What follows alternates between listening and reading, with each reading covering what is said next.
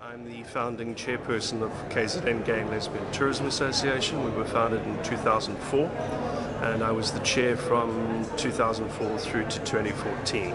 I'm still sitting on the board, and I'm still an advocate for, and an agitator, I suppose, for pink tourism, LGBT tourism in the province of KwaZulu-Natal and in South Africa itself.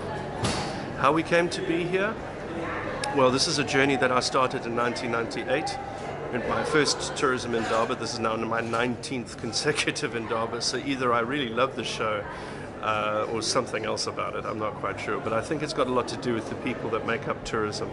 And there's a lot of LGBT people that are in tourism itself, but there's not a lot of LGBT travelers coming to South Africa. And if we're aware of the fact that the South African marketplace has to compete very, very hard with a lot of other destinations globally, we need to work harder to get our niche markets going. And if we consider that the WTO report of 2012 quantified global LGBTI tourism value at more than $160 billion that annum, and the United States is counting $54 billion of that, most of which is their own domestic market, we aren't even tapping the iceberg. We're skirting it, and today I think has marked a big change. Yeah, and with the support of South Africa Tourism and the minister who gave this wonderful speech at the IGLTA convention, I think we really have made a good start, and I really thank INDABA for this opportunity.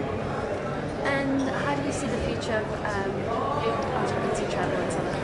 Well, you know, at ITB, I was giving this presentation from a global point of view. It is one of our booming segments. We have the largest pavilion, LGBT pavilion at ITB, and each year it's increasing. We have a lot of interest from all over the world, and I think it's one of the very important travel segments, and this should also be reflected in South Africa and of course in the continent, but there's still a little bit work to be done because it's also an issue of human rights, as I said before.